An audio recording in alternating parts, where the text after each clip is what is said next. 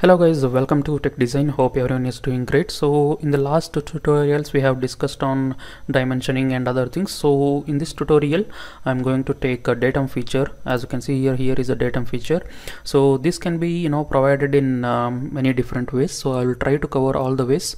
So if I missed anything, please let me know. So I'll just show you how we can make that. So as you can see here, as soon as you click here and the letter A has written here, and that is why the rectangle with a letter is there. So you can directly place it everywhere whenever you want. So for example, if I want in this place or any place, you can just provide it. And the other way is we can just provide it to by a base line. So we can just go to here and click this, and leader also we can just highlight. So once this is highlighted, and you just need to mention this, and as you can see here, you can see the base which is given.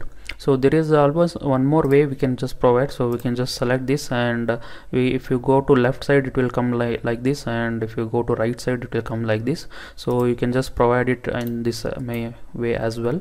So and there is one more way where you can just give like this. So we'll just provide for this now. So now you can see here. So this is the another way of providing an datum feature. Okay, so and there is one more way where we can this can be given to an datum feature control frame. So we can just add a simple frame here. So this, suppose if this is the case frame, and if you want to add this datum feature to this frame, so we can just go to datum feature here, and you can just select a datum here, and this is my leader, and you can just place it over here.